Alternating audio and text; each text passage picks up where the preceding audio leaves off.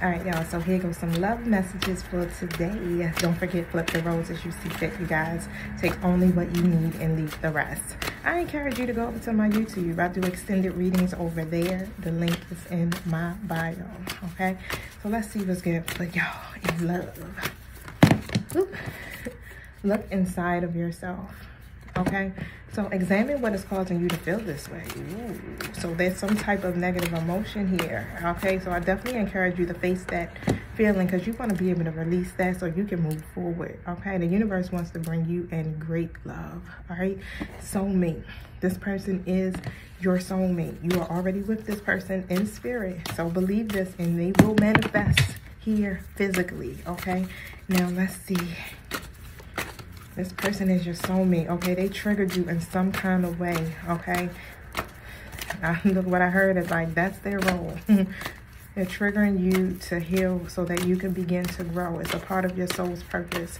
This person is your kindred spirit. You have a soulmate contract, okay? So imagine all unwanted thoughts dissolving into the light, creating room for new opportunities and possibilities, okay, for your life. So wait, do not rush, all right? Don't rush into anything. Allow nature to take its course. Nurture the bonds of this friendship with this person. However, I'm definitely feeling like they triggered the hell out of you, okay? And it may make you want to get the hell up out of there. I understand, okay? But this person is serving an important purpose in your life at this time. It's a part of your soul's growth is what I'm hearing, okay? The experiences that you are going through right now is to help you to evolve. So remember, emotions are a natural and necessary part of life, but they can also distort your perception and cloud your vision. In order to see things clearly, you must let go of resentment. So look within yourself. Examine what is causing you to feel this way about this person. You're being guided here to go deep within. This is an important healing process for you, okay?